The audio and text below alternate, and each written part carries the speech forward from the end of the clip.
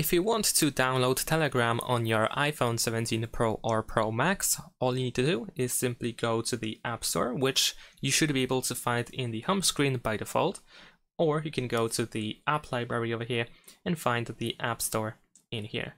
Now, after that, you should be able to tap on this search button in the bottom right corner, and then you can tap on the search field at the bottom, and over here we can type Telegram.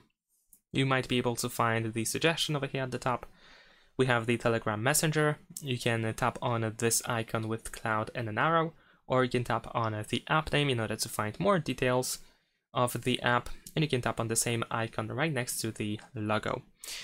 You have to wait for the app to be downloaded and installed on your iPhone, but once it is installed, you should be able to open it from here. You can also try to find it on the home screen. It might be added automatically, or you can go to the app library, find the recently added section, and you might be able to find it in here, or you can just use the full list of apps in here. And that's pretty much it. If you're looking for more guides for iPhone 17 Pro or Pro Max, then be sure to check out my channel.